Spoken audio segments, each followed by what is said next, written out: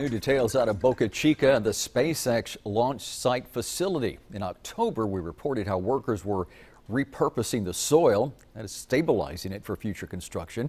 Well, now they've added some new features. Channel 5's Daisy Martinez is there to show us. I'm out here by Highway 4 near Boca Chica Beach at the SpaceX site. As you can see behind me, a white giant dome has been put up, as well as a metal cylinder. Right now, crews are on top of that giant cylinder working on it. We reached out to SpaceX officials to find out what these new additions are for and what their functions are. We are awaiting to hear back from them. Meanwhile, crews also continue working on packing a dirt mound where officials say the launch pad will be built.